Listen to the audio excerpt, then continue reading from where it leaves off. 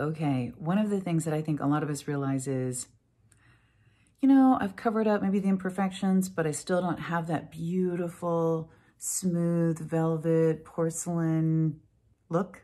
Or maybe my face has gotten a little shiny throughout the day and I want to make it back to that smooth look, but I don't want anything that's going to be heavy or cake in the lines. This is absolutely fabulous. This is the Flawlessly Smooth HD Finishing Powder.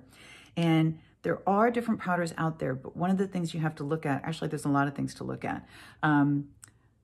If there's color, what color is it? Does it cake? Does it build? Does it settle in the lines? Is it exactly the right size as far as each particle in it? Is it milled finely enough, but not so fine that it doesn't do anything? There are a lot of different just details that are going to make one powder work better than another. So if you're saying all powders are the same, oh, they are not.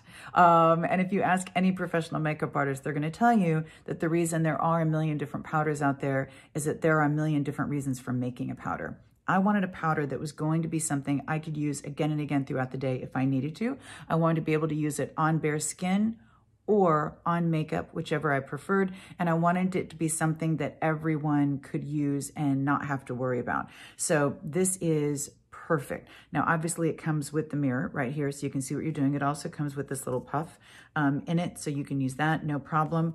I tend to use a brush just because I'm doing a lot of my face at one time. So that's my personal preference, but completely up to you. And these are things that you are going to love because they're super easy. They're impossible to do wrong. I mean, you can't mess it up. Literally close your eyes, put it on your face. You're still going to be fine. Okay. So, but you can see, yeah, I mean, I just put foundation on, so that's fine. But if I just want to set it so it lasts longer, or if I want to make my face a little more matte, if it's gotten shiny throughout the day, or, isn't that nice? Right there. Or maybe sometimes if you're using a cream or a liquid, it can look a little heavy, and this can help just kind of soften it as well. One of the things I like about it is that I can go, in my opinion, close to my eye, above and below to blend it all in. So you can't go wrong. It's super easy. It's going to work with all different skin types, all different ages. That's another thing. When I was 20, I could wear anything on my skin. 20 was 2.5 times ago. Okay, almost 3.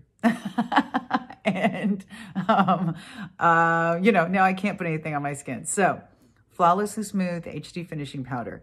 Use it with no makeup, just to make your skin look amazing. Use it over any foundation to set it. Use it throughout the day when your face looks a little shiny. Use it in places, use it all over, but there is no wrong way to use it as long as you use it.